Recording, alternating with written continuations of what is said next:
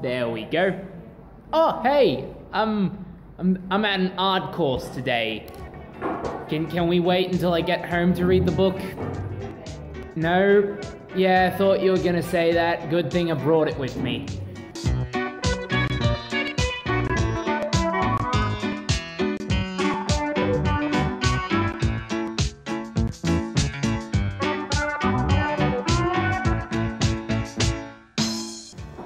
Alright. If I get paint on this, I'm blaming you. Yeah, me too. Alright, so if I can get to the page, today's story is called Daisy and is the introduction to the first female engine in the franchise, but definitely not the last.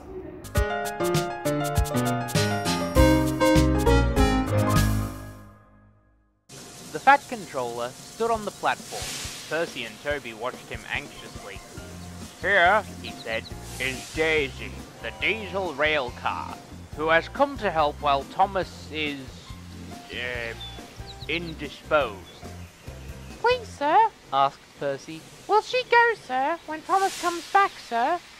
"That depends," said the Fat Controller.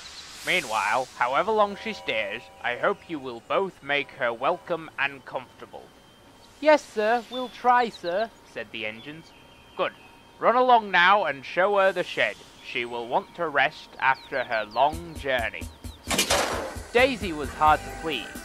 She shuddered at the engine shed. "This is dreadfully smelly," she announced. "I am highly sprung, and anything smelly is bad for my swerves." They tried the carriage shed. "This is better," said Daisy, "but whatever is that rubbish?" The rubbish turned out to be Annie, Clarabelle, and Henrietta, who were most offended.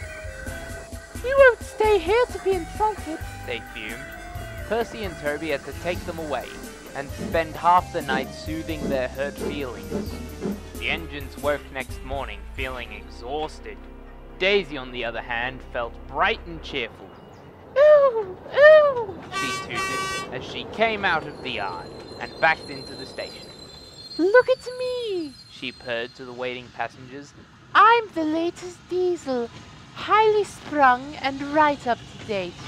You won't want Thomas's bumpy old Annie and Clarabelle now." The passengers were interested. They climbed in and sat back. Oh, sure, no problem. Here you go. No problem. Where was I? Oh yeah, the passengers were interested. They climbed in and sat back comfortably, waiting for Daisy to start. Now every morning, a van is coupled to Thomas's first train. The farmers send their milk to the station, and Thomas takes it down to the dairy. Thomas never minds the extra load, but Daisy did.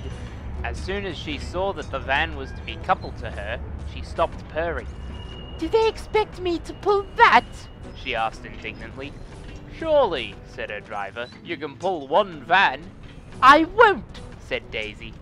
"Percy can do it. He loves messing about with trucks." She began to shudder violently. "Nonsense," said her driver. "Come on now, back down." Daisy lurched backwards. She was so cross that she blew a fuse. "Told you," she said, and stopped. The shunter, the guard, the station master, and her driver all argued with her, but it was no use. "It's fitter's orders," she said. "What is?" "My fitter is a very nice man. He is interested in my case. He comes every week and examines me carefully. 'Daisy,' he says, 'never pull. You're highly sprung and pulling is bad for your swerves.' So that's how it is," finished Daisy. "Stuff and nonsense," said the station master. "I can't understand," said the shunter. "Whatever made the Fat Controller send us such a feeble..." "Feeble?" spluttered Daisy. "Let me..." "Stop arguing," grumbled the passengers. "We're late already." So they uncoupled the van, and Daisy purred away, feeling very pleased with herself. That's a good story. She chuckled. I'll do just what work I choose and no more. But she said it to herself. Oh no, Daisy's a millennial. Well, that's the end of the story. I'll read the next one on another day, but for now, I have some painting to do. Dip, dip, dip, dip, dip.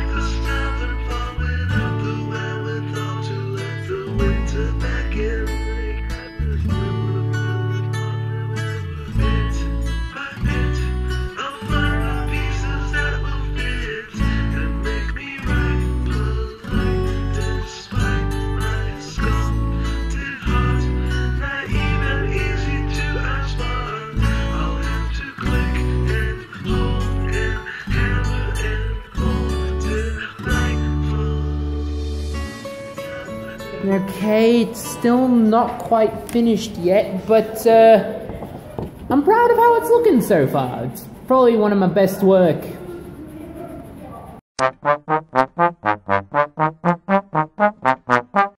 Somebody get this freaking duck away from me!